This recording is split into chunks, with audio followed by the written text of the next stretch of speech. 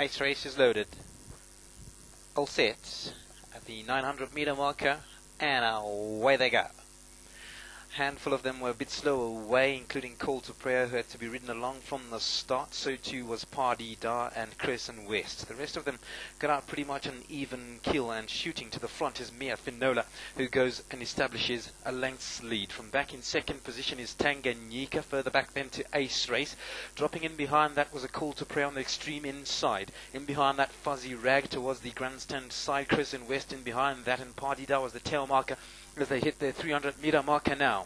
In front is Mia Finola. Tanganyika is putting in work on the grandstand side. Ace Race battling to keep up on the inside of runners. But on the inside of runners, Mia Finola shoots to the front. Tanganyika making a game of it. Tanganyika in by a nose. From in behind that, Mia Finola. Tanganyika, Mia Finola coming back for more. And Mia Finola explodes into the lead and shoots on to win. Mia Finola beats home Tanganyika by half a head. From back in third position then was Fuzzy Rag. Fourth will go to Ace Race.